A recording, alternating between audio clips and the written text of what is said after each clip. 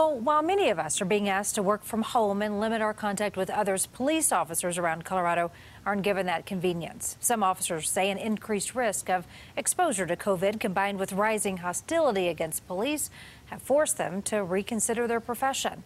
CBS 4's Dylan Thomas joins us live tonight from Arvada. And Dylan, you found many officers are being a little more cautious in how they respond. Yeah, Karen, on almost any given day, we're used to seeing officers out in their patrol cars, conducting traffic stops, patrolling, and more every single day. But in wake of COVID-19 and the death of George Floyd, we learned many officers are either being told or are choosing to park their cruisers and wait to be dispatched. As thousands of Coloradans take to the streets and millions of others hide from an invisible killer, this has been one of the most challenging years in my career. Police officers have found themselves on the front lines of one of the most trying times the profession has ever seen.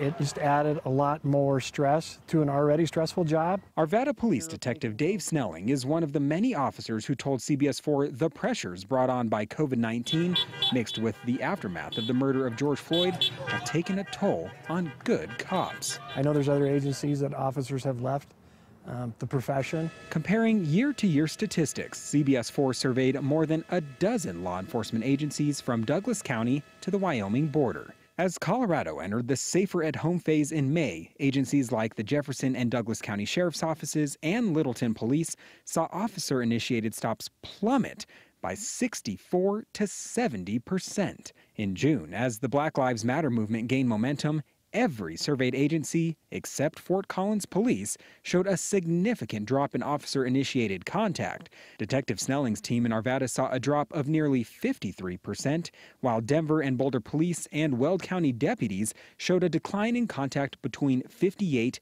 and 66%. I think you're seeing a huge pendulum shift with society. Metro State University professor Stacy Hervey says the June trend is primarily linked back to COVID-19 and the aftermath of George Floyd's death at the end of May. I think you're seeing officers who, because of what is happening with the community, really not wanting to be as proactive in those stops. Hervey says that, combined with Colorado lawmakers eliminating qualified immunity through Senate Bill 217, has made good officers reconsider their profession. I personally knew 5 officers who, when that passed, started looking for other jobs or calling about retirement. As for officers in Arvada, they're sensitive to these topics, but I think they also understand that they have a job to do and a community to keep safe. As our country and law enforcement try to swing the pendulum back toward equality and peace, those on the thin blue line say their commitment to serve and protect is unwavering. Most police officers go into it because they want to do good. The only thing we can do is go out and keep doing this job and understanding that above all of this, the people that are expecting us to be there on their worst day, we can't let them down. Now, we also asked each surveyed agency to provide us statistics on how many calls for service they had to see if those fluctuated concordantly with the amount of officer-initiated contacts. While they did change, it was not at the same rate as the contacts. We should also note there were a few agencies like Fort Collins that did have an uptick in contacts at some times.